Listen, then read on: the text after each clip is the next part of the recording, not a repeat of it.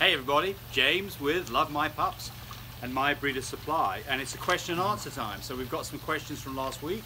Hopefully we'll come up with some good answers. And I've got a stage prop today.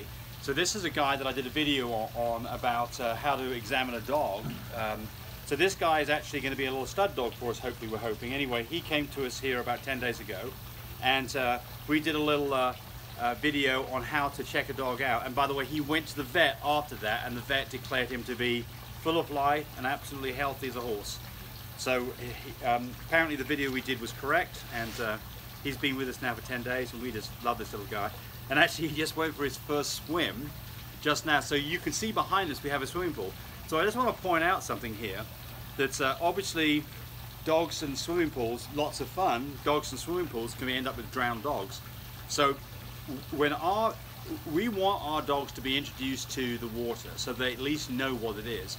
On this swimming pool behind me, there's a deep end which will absolutely do a dog in, and there's a shallow area right here. When we built this pool, we built it with mind of the fact that we have dogs and also that we have grandkids. So there's a shallow area right here with some steps to come up. So the important thing here, I think, is if you're around water, a couple of things. If your dogs are going to go swimming, then put one of those life jackets on them. Introduce them to the water so they're not scared of it, but also show them where the exit to the pool is. This puppy's had his first swim. He knows there's a deep end. He knows that hopefully he will. He discovered the shallow area, he discovered the steps. So we're hoping that if he ever by mistake jumped in here without our attention, that he'd at least survive that. So just be safe with your dogs. Lots of people will say to French bulldogs, don't take French bulldogs near water because they have these what's called brachycephalic, short faces, muzzles, and they can inhale water easily. And that's certainly true. But our experience with it is that that we have never had a problem with a dog getting in the water, but certainly under supervision and never by themselves. Okay, so I'm wondering if you're going to behave yourself while I'm doing this.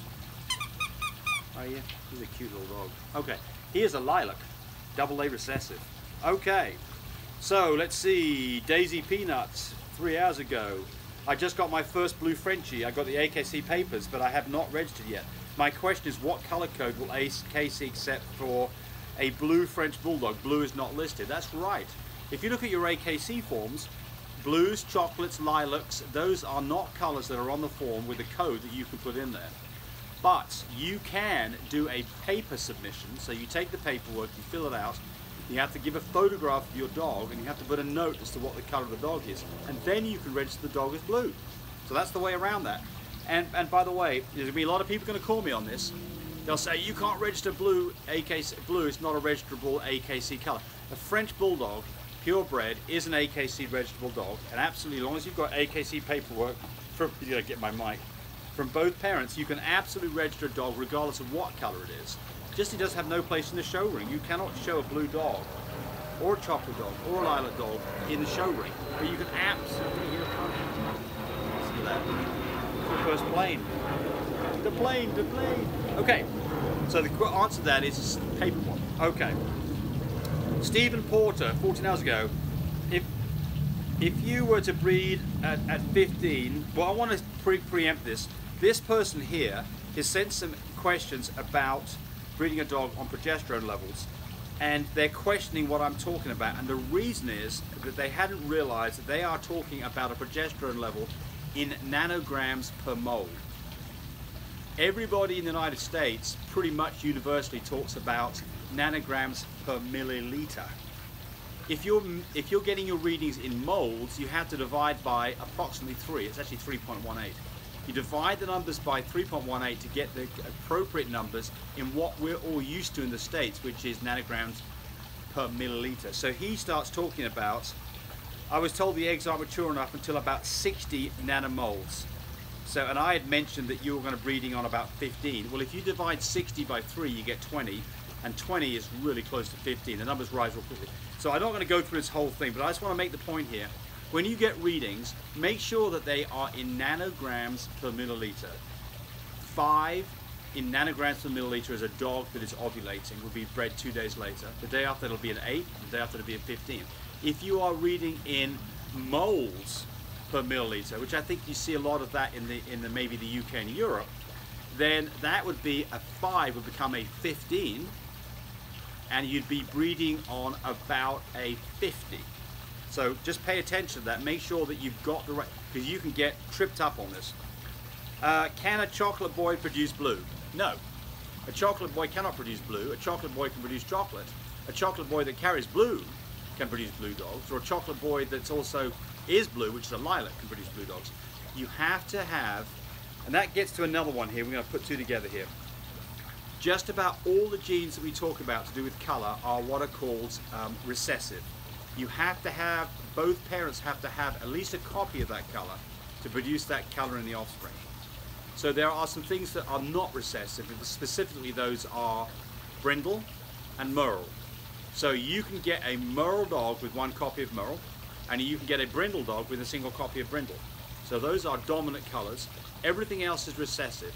If you want a blue dog, both parents have to at least carry a copy of blue. If you want a chocolate dog, both dogs have to at least carry a copy of chocolate. Cream dog, both dogs have to at least carry a copy of cream. Okay. 6. What genes did his parents for Sahump? Oh, he was asking about my new dog that I showed, my new stud dog called Sahumpalot, who's a platinum.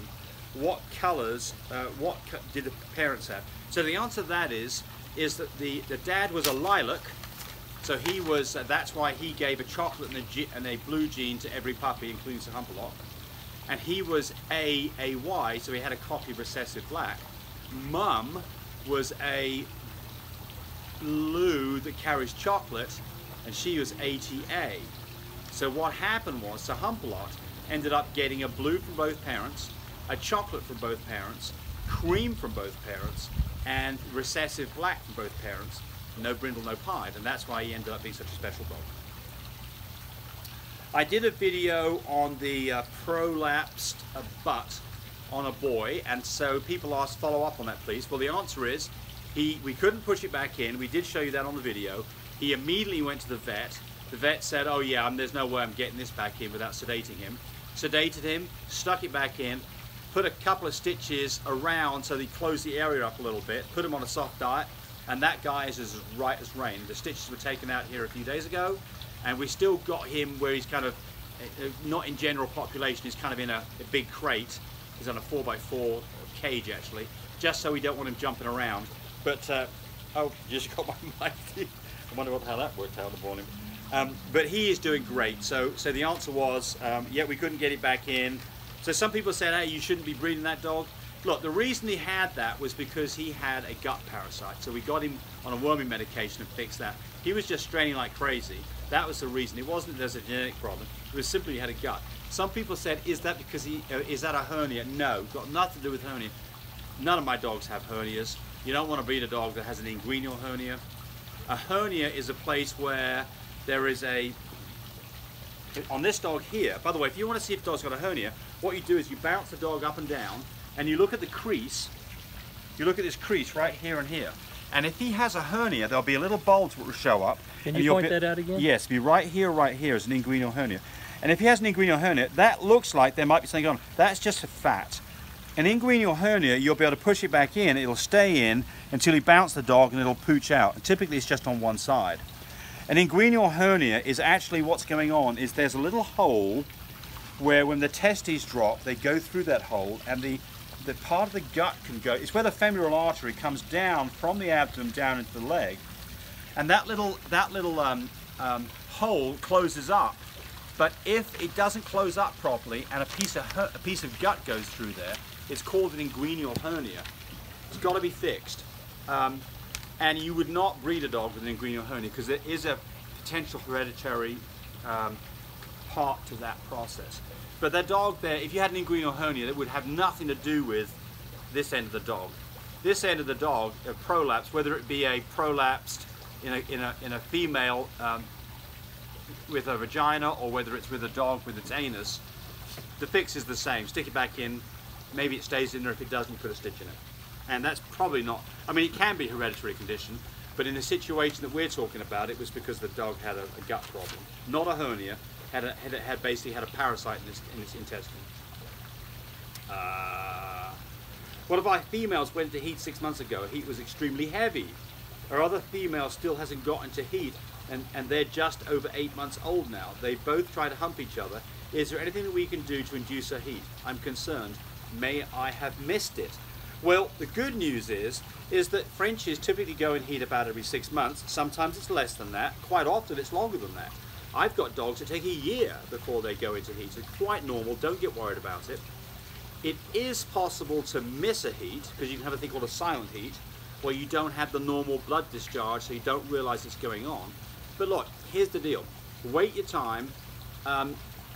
If you're seeing dogs that are starting to hump on each other and they haven't been doing that, it's quite possible that dog is about to start coming into heat full blown.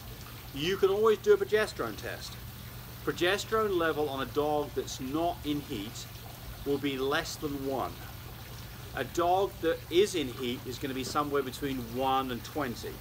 A dog that has gone through its heat and it's got another couple of months before it would have puppies will show a progesterone level above 20. You've got the hiccups. Above 20, or you're barking, one of the two, above 20. Even a dog that's not bred, that's gone through a heat cycle, will have a progesterone level that's rise and will be above 20. So if you've missed it, that dog, regardless of whether it's bred or not, the progesterone level will be above 20. So that's how you can tell. 10, no, 11. All right. Should I spay my boy? I hope we're talking about a dog, not a teenage boy. Anyway, no, the answer to this one is, it really depends on what your goals are. Look, if this guy is going to be in the house with you, absolutely, I would spay a dog. If you don't spay a male, they tend to want to go pee on everything, and they can be a bit more dominant and a bit harder to handle. And I think spaying is a good thing. Obviously, if you intend to use that dog to breed another dog, you can't spay the dog, but you've got to have to put up with the fact that he's going to be behaving a bit crappy, especially if there's a female in heat. So, should you spay your dog? Yeah, spay your dog at 6 months or older if you have no intention of breeding that dog, so you don't have accidents. And so he behaves a bit better and so he doesn't pee in the house. So the answer to that is probably yes.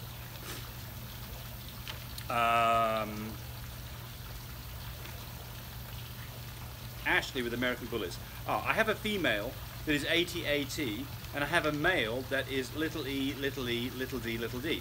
So the male is a champagne. He is a blue covered in cream. Little d is blue, little e is cream. Cream covers everything up, so he looks cream, but he is a champagne, so he is a blue covered in cream. The girl is AT, she has full 10 points. So we're asking what would we get if we put those two dogs together? Well, the answer to this is these are completely unrelated genes. Although they're color genes, all of these genes stand on their own. If a dog is little e, it's cream, regardless of any other gene it might have. So I can't answer your question because I need to know more about the color genetics of both dogs to tell you what you'd get. But I can tell you this. The male is a champagne. Every puppy he produces will at least carry cream. He is blue, so every puppy that he produces will at least carry blue. Mum is AT, 10 points, so every puppy that she produces will at least carry 10 points. That's all we know from this. And I think that that's probably our time is up. How are we doing there, Russ? 14. 14 minutes? Okay, very good. Hey, well, again, thank you very much for looking at our videos. If you've got comments about how we're doing a great job, let us know and subscribe to us. Give us a thumbs up. If we're doing a crappy job, let us know. If we're getting things wrong, let us know. We will reference those in future videos. And we know there's plenty of videos for you to watch on YouTube, and we're honored that you'd spend the time to look at ours. And I think that hopefully, and tell me whether or not a little puppy in the video helps or not, because it certainly makes my life feel better. Hey, let's get shots of our little sea diver. Yeah, so he took a little swim, and he actually took a bit of an unintentional swim, but we made it a training lesson for him. And of course we were around to make sure that, but he jumped in the pool because we weren't paying attention for a few seconds. And again, I want to make it, if you've got a Frenchie or any dog, especially a young dog, definitely supervise these guys. Things can go, I mean, you wouldn't take a human baby and leave it in the swimming pool unattended, nor should you with any of your dogs that don't know how to swim. And he's like, okay, I want to see you. Thanks to everybody for watching. Bye-bye.